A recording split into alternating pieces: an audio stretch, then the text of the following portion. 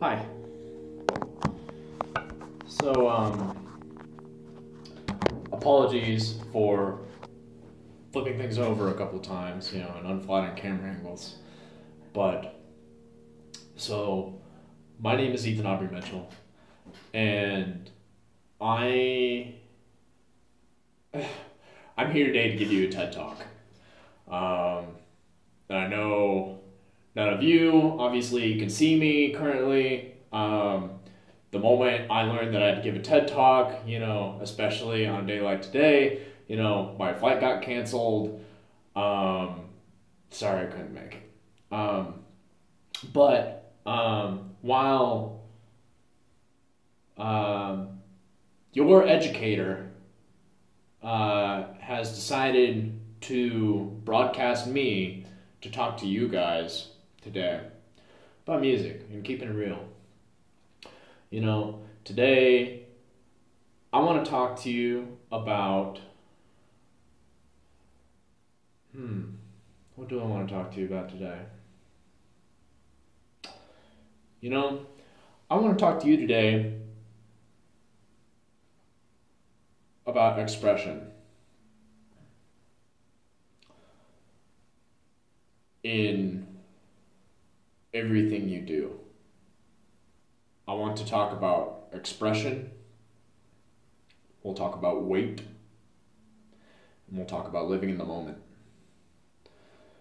So, and eventually we may cycle back around to what I just played for you. But really, in everything you do, somebody is watching. Whether you're mowing your lawn, whether you're talking with your friends, whether you are even in a practice room, somebody can look through the window over there. And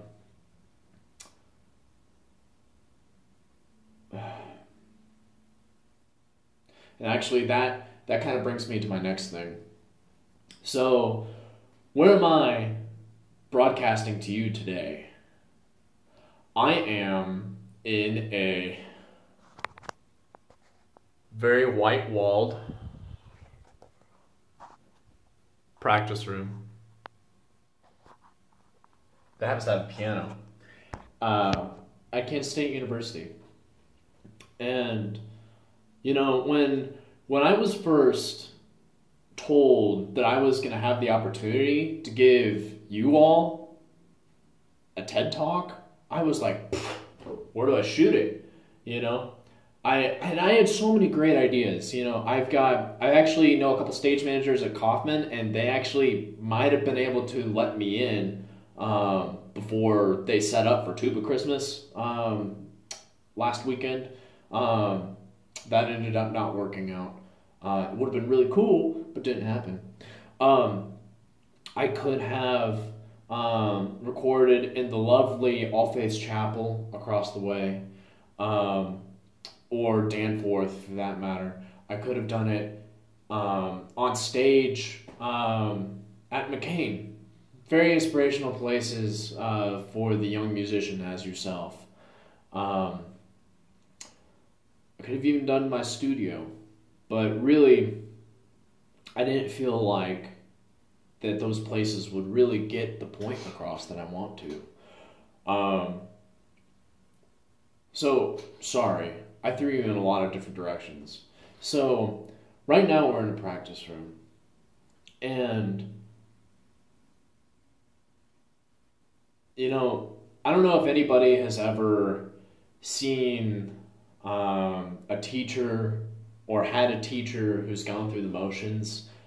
This doesn't have to be music specific, but where they talk very monotone and you start to lose track of what they're saying because they're very boring and there's like no expression in their face or their voice and in their soul. Yeah, that's not fun for anybody. Or if we've ever had a conductor that has shown up and been like,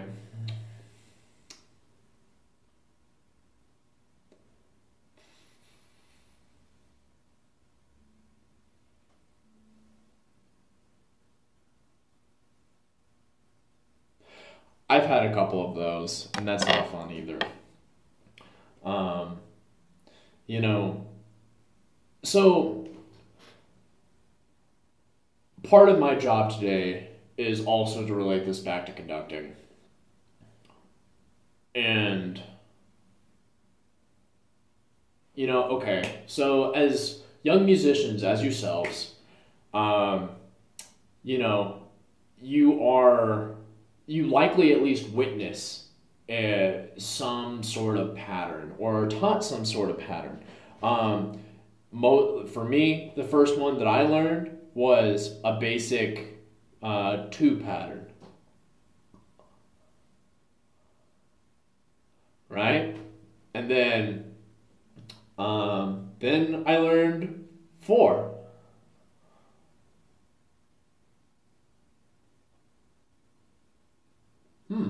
Yeah. Oh, and then 3. Ooh, that's a different ball game, right? No. No.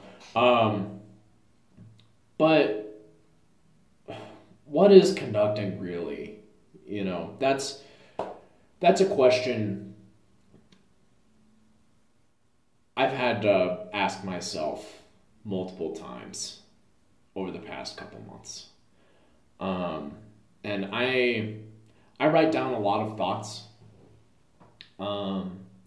One of them previously in this semester was a philosophy of conducting that I had to write. And I firmly believe that conducting is a dance. A dance between the conductor and the musicians and the music.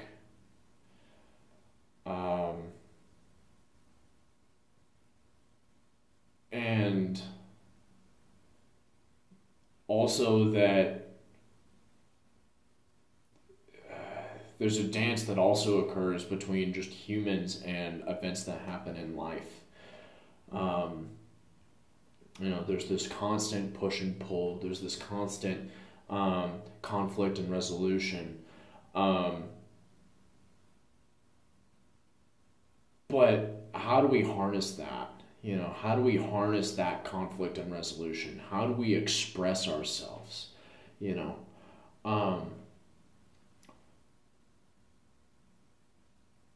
Really, for any conductor who's never videotaped themselves while they're on a podium, shame on you. But really, we can't just show up and do certain things. There are some things where we need to practice, right? Sometimes if we have a very challenging point in a piece, we have to buckle down, and there's what many would call the 10,000 hours rule, where you have to spend 10,000 hours on something in order to become really proficient at something. And there's a lot to be said there. Don't get me wrong. I, for example, first started playing piano not too long after I was making syllables. I think I was 4 when I first sat on a piano bench.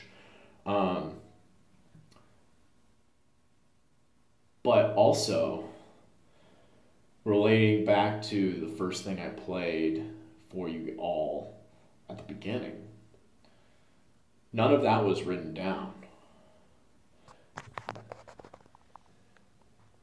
Other than my notes for what I'm talking to you guys about, and they're very brief notes, there's really not a lot on there.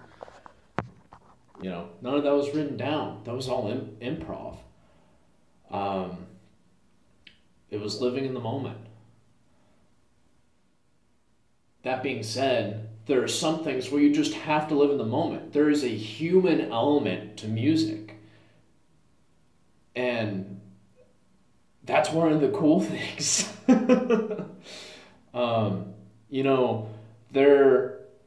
There have been machines created to attempt at writing music.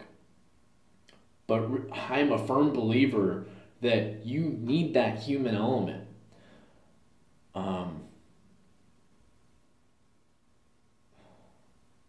We are human. You are human. You are human. I am human. We're all in this together. And it's such a cool thing when everybody can put all of their past experiences and express it and evoke it into this beautiful thing that we call music.